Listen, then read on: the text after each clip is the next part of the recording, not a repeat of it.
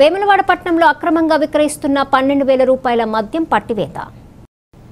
వేములవాడ పట్టణ station house officer Rafiq Khan తెలిపిన వివరాల ప్రకారం పట్టణంలో అక్రమ మద్యాన్ని తరలిస్తున్నారన్న సమాచారం మేరకు దాడులు నిర్వహించి 12,000 రూపాయల విలువ గల మద్యాన్ని పట్టుకున్నట్లు తెలిపారు. అక్రమంగా మద్యం తరలిస్తున్న మేకల శ్రీనివాస్ అనే వ్యక్తిని అరెస్ట్ చేసి మద్యం స్వాధీనం చేసుకున్నామని వివరించారు. ప్రభుత్వం సూచించిన సమయం తర్వాత మద్యాన్ని తరలించడం చట్టవిరుద్ధమని, అందుకే ఈ దాడులు నిర్వహించామని వివరించారు.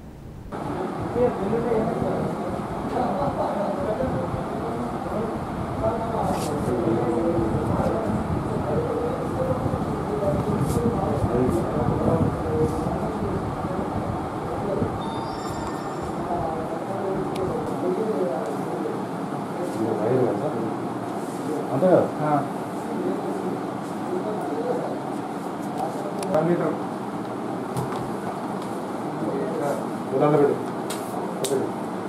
పెట్టు